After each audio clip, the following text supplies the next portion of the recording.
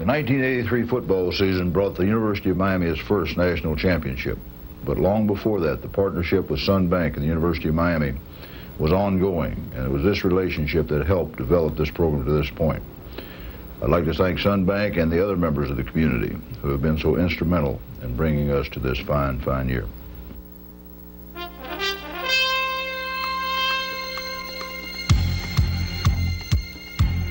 A vibrant, revitalized city and a young, emerging football power came together in 1983 to pursue a daring championship vision.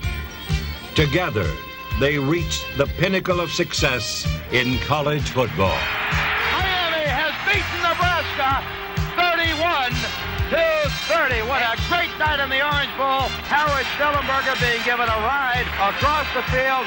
And when the Miami folks say we're number one, I think this time you gotta believe it.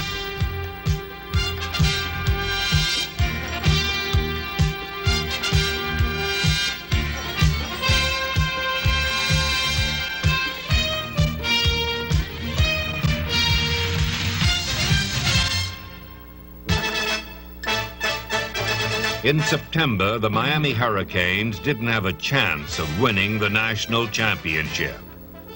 With only 4 starters returning on offense, a freshman starting at quarterback, and an untested defense, Howard Schnellenberger faced a rebuilding year. There was talent on this team, but the Canes were at best a year away. With their future clouded with question marks, the youthful Hurricanes stepped from the practice field to the heat of an intense rivalry with the Florida Gators. Their inexperience was painfully apparent as the veteran Gators took advantage of 8 Miami turnovers to score 28 points. A bright spot was the performance of freshman quarterback Bernie Kosar, who erased at least some of the preseason question marks with a record 25 completions for 223 yards. Although Miami fans found little else to cheer about this long evening, the coaching staff did see some promising signs. When we came out with a 28-3 loss, it looked like we were not going to be the type of football team that we hoped we would be. But when we studied the film and saw that almost to a man our football team had graded out as winners and that Bernie Kosar had completed 25 passes to tie Jim Kelly's record, we looked at that game as if, from a technical standpoint, we had won it. And we tried to build on all those good things that happened in that Florida game that we could use as a springboard for down the season. The frustration of the Florida game quickly turned to confidence as the Hurricanes eliminated the mistakes and scored 62 points in impressive victories over Houston and Purdue. That success would have little meaning, however, if the Canes couldn't perform well against the nationally ranked Fighting Irish of Notre Dame, a team they had beaten only twice since 1955. Going in a game with intensity, knowing that it would be on national TV. It was really a time that we all said to ourselves, this is a time where we can really show the people what kind of ball club we have and, you know, really test us. It was a great club they had, so it was a great challenge for us. The city of Miami was getting caught up in the excitement and threw a colorful coming-out party to celebrate this classic college football matchup. It got off to a great start when Jay Brophy intercepted.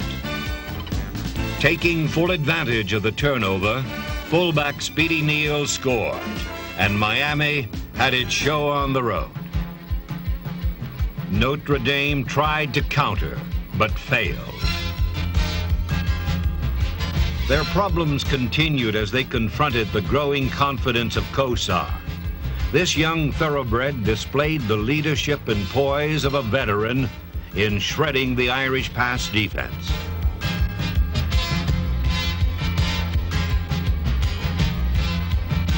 Ed Brown's dramatic catch gave the Canes a 14-0 lead that shocked the national television audience. But the Hurricane defense proved that it was for real.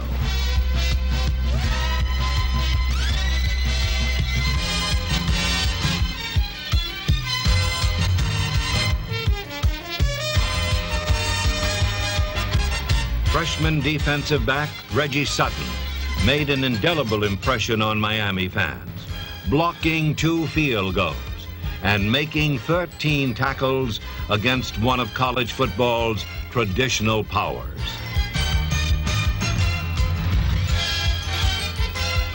As the city began its celebration of this incredible 20-0 victory, a very special dream was born.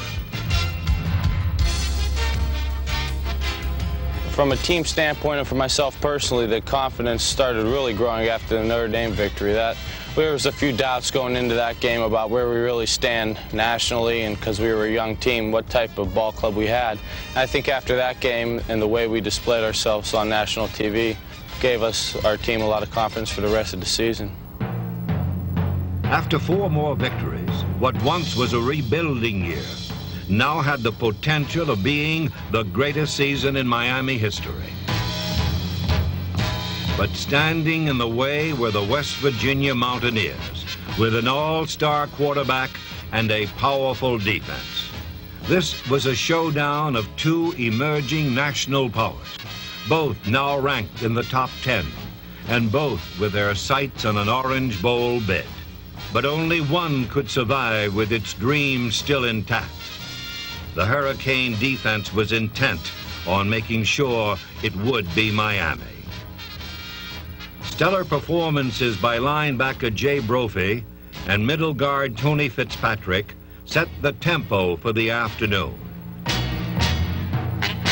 With the running game shut down, the inside strength of the Hurricanes turned quarterback Jeff Hostetler's trip to Miami into an exercise in futility. COSA's most consistent receiver, senior tight end Glenn Dennison, frustrated the Mountaineer defense. His 7 catches this day broke the school record for pass receptions in a season. His 19-yard touchdown grab put Miami in front to stay. 2 Jeff Davis field goals extended the lead. Just as Dennison had become Miami's consistent receiver, Ed Brown had become its explosive receiver. His 49-yard reception in the 4th quarter set up the final touchdown.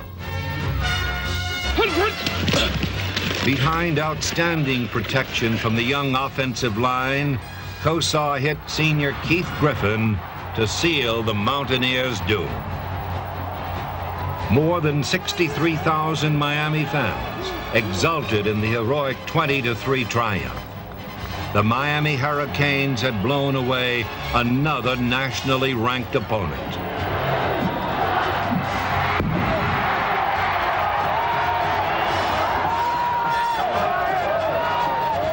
It was hard to imagine how far they had come since that painful afternoon in Gainesville less than 2 months before. They were now 8-1, the best start in their history. They were on a collision course with destiny. I can't say very much except this. Yeah, hell of a coach. You've come a long way. Nobody in the world thought you could come this far. Nobody in the wildest dream thought you could do it. I did. Except everybody here.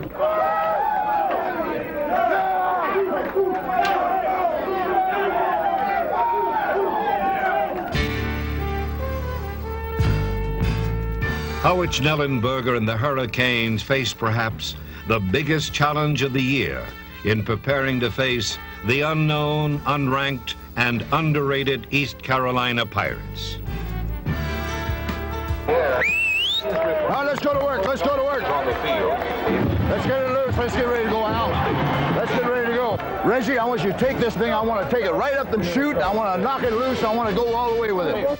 Total preparation is a Schnellenberger trademark, and it's a major reason why the Hurricanes have been one of the nation's winningest football teams the past 5 years. Today, being prepared for the unexpected could spell the difference between victory and the end of a dream. This game was supposed to be a breather before the season finale against arch-rival Florida State. But East Carolina turned out to be the quickest and most aggressive opponent the Canes had faced. For the first time since the Florida game, they trailed at halftime. Oh, get your hands up. Let's go to work. East Carolina's team speed was disrupting the Miami game plan. So between the sideline and the press box, the coaching staff communicated critical changes in strategy. You think they go blue man?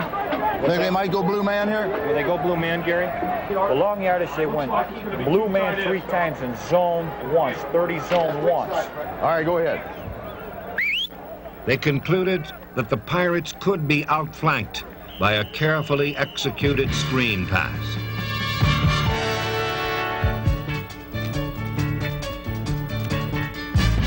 All-purpose back Albert Bentley proved them correct. Once, then twice.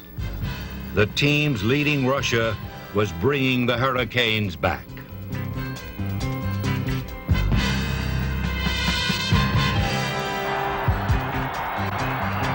On second down, Kozar facing 7 men up front. Fake, back, throwing, open, touchdown Miami! Albert Bentley broke open for the score. All alone, absolutely all alone. A great call, just a fabulous call by the offensive coaches of the Hurricanes. A blocked extra point left Miami trailing 7-6. With just over 4 minutes left, the stubborn Pirates threatened to put the game out of reach. But the Canes' defense held, and a field goal attempt sailed wide right. The Hurricanes would have one more opportunity, but began 80 yards away, fighting the Pirates and the clock. 50 short dog Z takeoff. Can you get that in there? Now preparation and hard work alone would not be enough. It would take character and courage to win this football game. At the 35-yard line, Bentley is up and Griffin is deep. Kozar on the drop. Bernie looking, firing long. Bomb! Brown there! Got it! And out of bounds at the 15-yard line.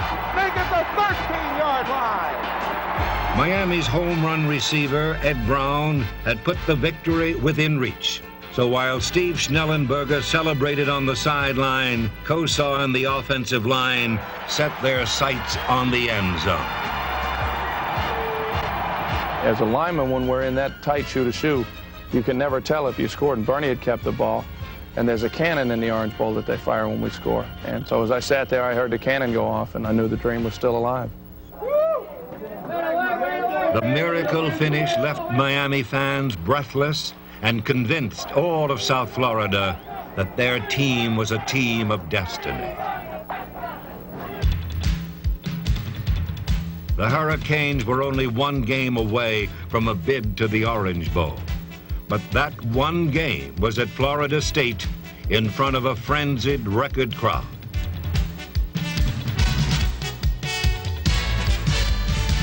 Emotions were at a fevered pitch on both sides, as the Seminoles had bowl aspirations of their own.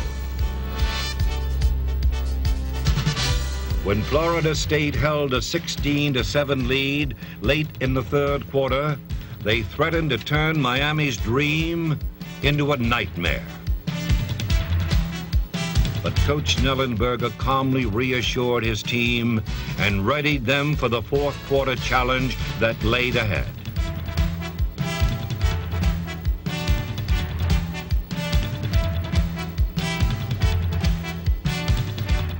When the Hurricanes desperately needed a big play, Kozar and Ed Brown made it happen. A 37-yard touchdown pass.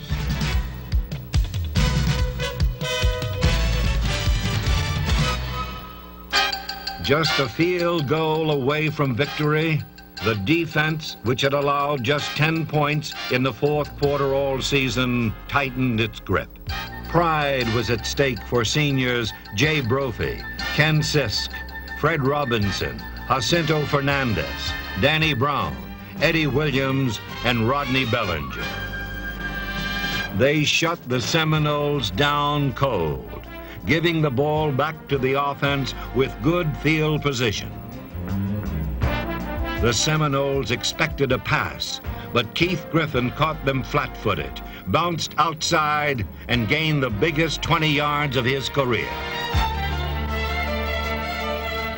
The Canes bled the clock down to 3 seconds, then put their destiny in the hands of place kicker Jeff Davis. Coach called a timeout, and then Florida State called another timeout, where I proceeded to go back to the sideline and converse with Coach Schnellenberger. And then when the time was ready, I went out and I told Coach, "This one's for you, Coach." As time ran out, the foot of tiny Jeff Davis propelled the Hurricanes to a 17-16 victory and a trip to the 1984 Orange Bowl.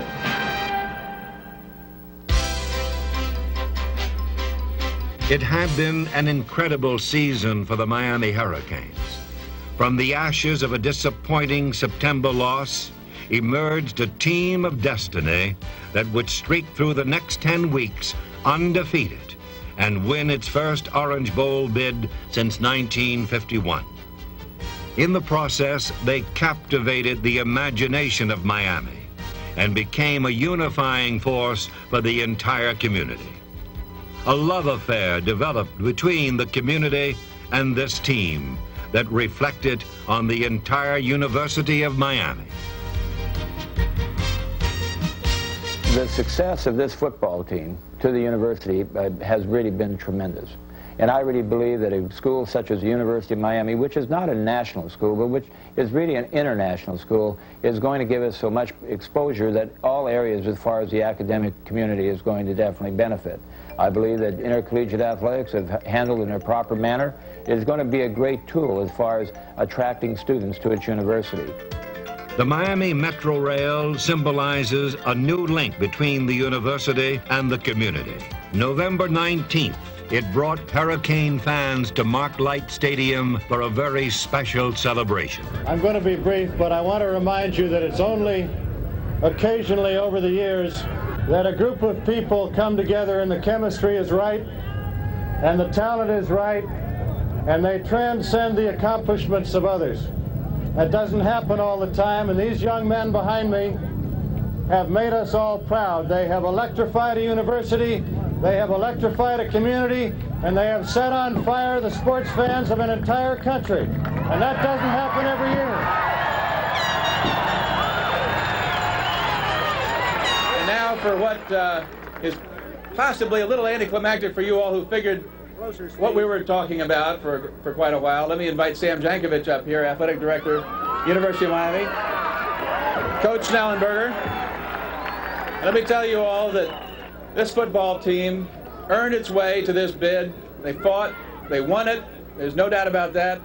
They're coached by one of the great coaches of this country, and we're very proud.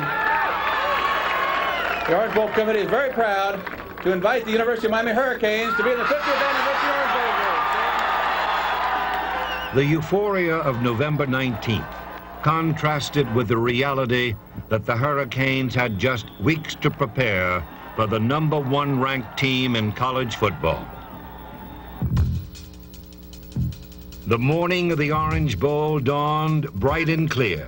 This was the 50th anniversary game, matching Miami's own Hurricanes against the Big 8 champion Nebraska Cornhuskers. With a #1 ranking, the Heisman and Outland Trophy winners, and a devastating triple threat offense, the Cornhuskers were already being called the greatest team of all time. The Hurricanes came into the game as 15-point underdogs, but a flame of optimism burned confidently in the hearts of Miami players. With the Canes playing at home, equipped with their sophisticated passing offense, the Miami coaches were also quietly confident. I felt our defense could match up with them, and I didn't think that they had the potential to rush our passer and to cover our receiver. So yes, I felt very confident about it. The thing that I had to be concerned about going into that game was that our football team didn't peak and didn't get too high too early, and to try to hold everything in balance as the game came up. At the Cotton Bowl, Georgia upset number 2 ranked Texas. So just 4 hours before kickoff, the Orange Bowl suddenly became the game for the national championship. To win, Miami would have to stop Heisman Trophy winner Mike Rozier. Our defense had played so many different types of offenses that we were accustomed to their offense. We knew what they were practically going to run. We just had to get down and dirty, beat the physical offensive line that they had, and just play aggressive football, which we did. The symbol of Miami's defensive intensity was backup linebacker Jacinto Fernandez, who came off the bench to eventually win the Most Valuable Defensive Player award. When Miami's offense got its hands on the ball, it literally exploded. The pinpoint precision passing of Kosar established a new Orange Bowl passing yardage record, while striking for 1 touchdown and then another. Shakespeare is split wide to the right. The backs are split behind Kosar. Second and short, like a free play down the middle. Dennison, he scores! Touchdown pass, Glenn Dennison! With 1:08 left to play in the first quarter. Would you believe it? It is 16-0 Miami. The nation wondered how Tom Osborne in Nebraska would respond. The answer was the devious Fumbleruski. Guard Dean Steinkuhler's surprise touchdown aggravated Coach Schnellenberger and stole momentum away from the Canes. But early in the third quarter, when a turnover gave Nebraska a chance to take the lead, the Hurricanes changed the course of the game by turning them away without a touchdown.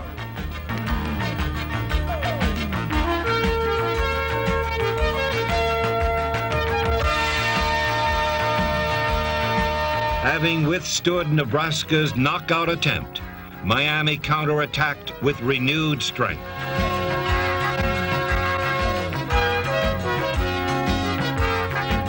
Kosar, Highsmith dive, touchdown Miami. Bernie takes, gives, Bentley 5, 3, 2, touchdown Miami. Albert Bentley threadbilled his way through. Miami leads it 30-17. Just 15 minutes away from the ultimate goal, fighting superior size and depth, the Hurricanes found courage in the lessons learned at East Carolina and Florida State. They braced themselves as Nebraska made one last classic attempt to come back. Finally, on 4th down, with 48 seconds showing on the clock, reserve tailback Jeff Smith brought the Huskers to within a point of Miami. When Nebraska went for 2, the outcome of the national championship hung in the balance. You're right down to the guts of it right here, friends. 31-30, going for 2. Gill takes, looks, rolls, throws, deflected away! Deflected away! Miami leads 31-30. They tried for 2 and didn't make it. Well, we felt certain that they were going to go for the 2, and in that situation, they liked to flood the wide side of the field with 3 receivers and a sprint out pass or an option play to that side, so we wanted to kill containment. So we were in a man defense, and I was on Irvin Fryer. He released inside to pick off the free safety, and his man, the I-back, released into the flats, and we just comboed that coverage, and I picked him up and tipped the ball away. With a flick of Ken Calhoun's wrist, Miami's impossible, incredible, unbelievable dream came true. The Miami Hurricanes had defeated #1 ranked, unbeaten Nebraska to become the national champions of collegiate football. It had been one of the greatest college football games ever played, and one this team and this community will never forget.